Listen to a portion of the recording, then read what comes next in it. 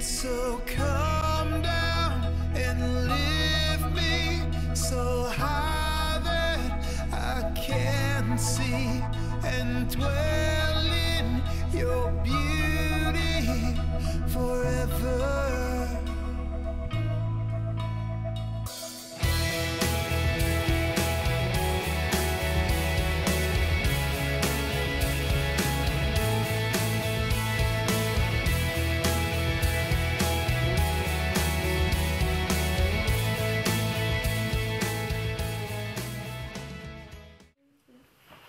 Hey guys, my name is Dustin Wise. I'm going to tell you about an experience I had when I went to Australia with a group called YWAM, and I did a discipleship training school there. Basically what we did is we went and spent a week on the Australian coast there, and I was with this crew called the Red Frog Crew, and it was pretty cool. Basically what we did is we'd walk around and just knock on doors, because during this week there was a just giant high school graduation party going on the coast, like 25,000 high schoolers on one coast.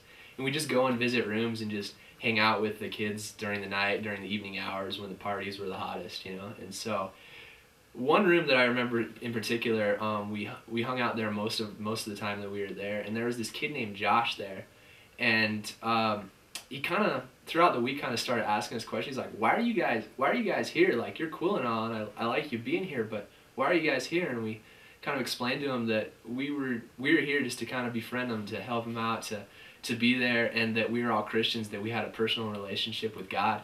So throughout the week he just kept asking questions, you know, well, what has God done for you? Why do you believe in him? Why do you do this? You know?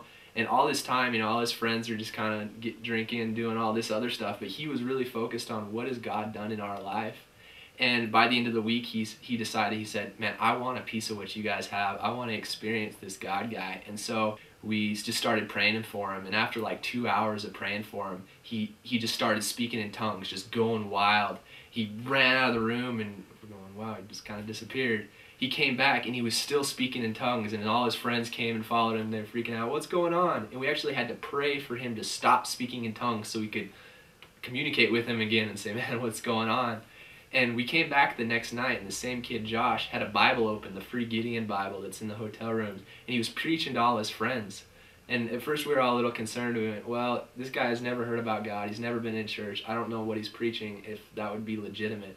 And surprisingly it was. The Holy Spirit was just very much on him, and everything that he was preaching was very legitimate, and all his friends were asking questions. 2 more of his other friends got saved because this kid started preaching to him.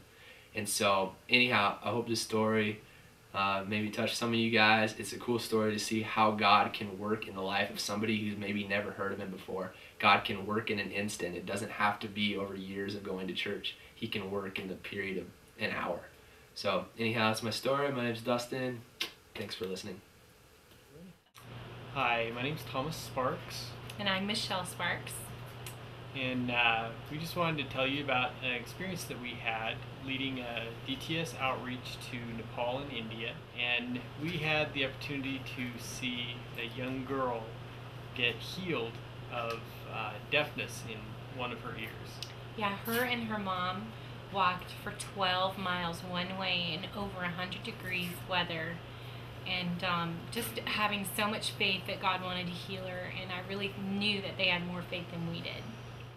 Come and fill her up, Holy Spirit.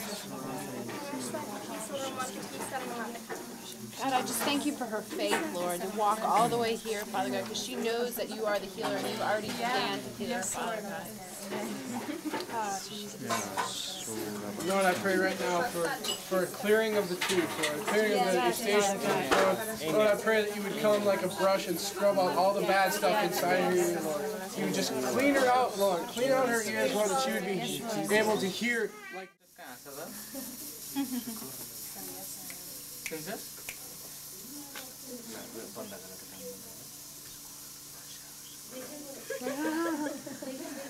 Sonia? Oh yeah, she can be.